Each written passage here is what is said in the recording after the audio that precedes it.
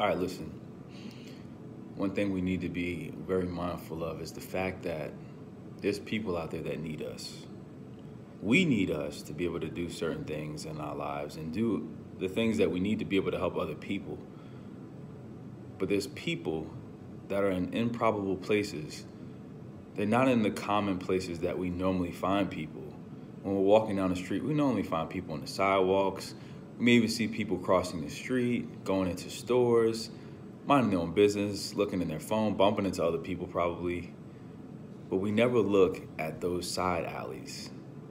Sometimes we'll kind of train our eyes to not look in the alleyway because of fear or someone telling us that bad people are in the alleys.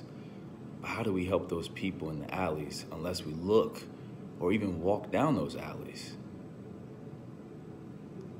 Who's ready to go with me to work in the alleys? The alleys are where the people need us the most. But if we continue to be controlled by fear, we'll never be able to meet them in the alley to allow them to walk on the sidewalks where most of the other people, or the people that we always try to feel as though they should be there, where they walk.